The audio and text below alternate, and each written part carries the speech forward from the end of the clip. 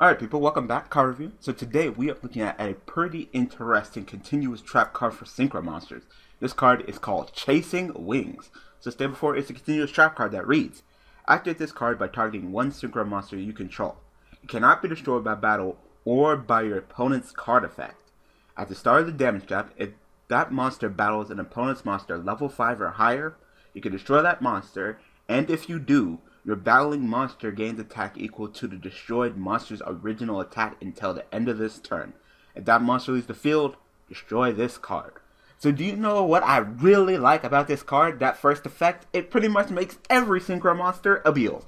Because probably one of the best things about Beelze, and the reason why you win it, is because it's a nice beefy 3000 meter that for some reason 3000, but it can't be destroyed by battle and it can't be destroyed by card effect. It's probably the main reason why everybody was like, oh my god, Beelze so good, Beelze so broken, and why it got jumped onto the hype train. Now you can essentially make every single Synchro Monster that by simply just equipping the Synchro Monster with this continuous trap card and making it nice and powerful. So I totally do not mind that. I actually really like that. The whole battling a level 5 or higher monster and destroying it, getting the attack, I mean, definitely that kind of seems like it has more synergy with Clear Wing, which I'm assuming, you know, Chasing Wing, Clear Wing, they probably have some synergy, and I do remember seeing that episode in an anime where Yugo played this card on his Clear Wing, and you already know, Clear Wing's like, yeah, if you activate a level 5 or higher effect, I'm gonna, you know, negate you, destroy you, and gain your attack.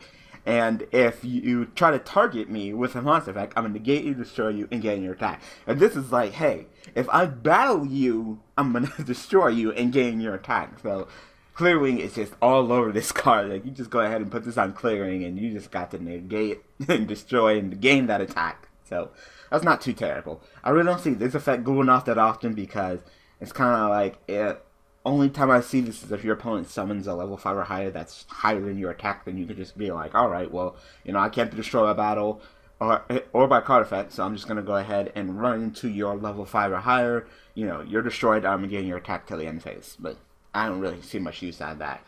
And of course, that monster leaves the field, destroy this card. So I actually like this better than Safe Zone. You know, Safe Zone was actually, you know, being used at one point where it's like, oh, well, you know, my monster can't be destroyed, and, well, you can still target the monster, of course, but, you know, if you put this in a clearing, you know, you can't be targeted by a monster effect, but you can still be targeted by, you know, a spell or trap.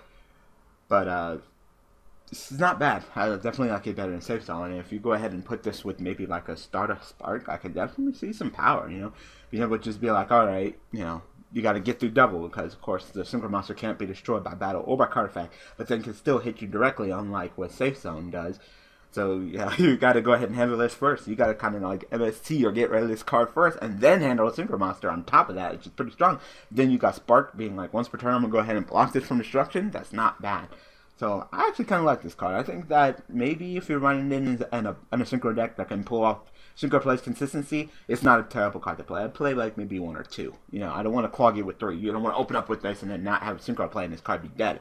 But if you can have a consistent way of busting out a Synchro Monster, this card is not bad. I mean, just straight up being not be able to be destroyed by battle or by card effect, pretty much essentially turning any Synchro Monster into a Beelze is enough incentive to run this card. You know, the whole destroying the level 5 or higher monster and gaining its attack is just a, you know, the cherry on top. Being able to just be like, hey, I summon a Synchro Monster, and your opponent's like, oh, you have a Synchro Monster? Should all fusion send the lights in the dark? Ah, construct. Construct attack. And you're just like, Chasing Wings?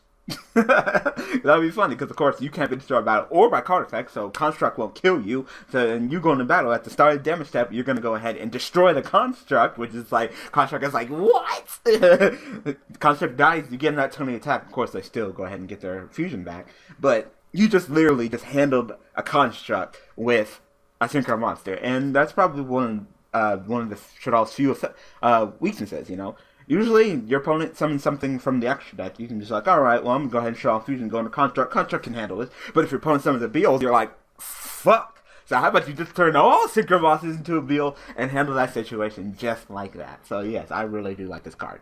So tell me what you guys think about this card, Chasing Wings. And tell me if you, whatever Synchro deck you run, whether it be, you know, Yang Zings or, you know, Side Frames or just, you know, your good old Synchro deck, your good old Junk, Doppel, whatever deck, go ahead and tell me how many of these would you run in there. Alright, so I hope that you guys enjoyed this card review. So thanks for watching, thanks for all the support, and yeah, I will see you guys next Monday with another card to look at. Alright people, thanks for watching.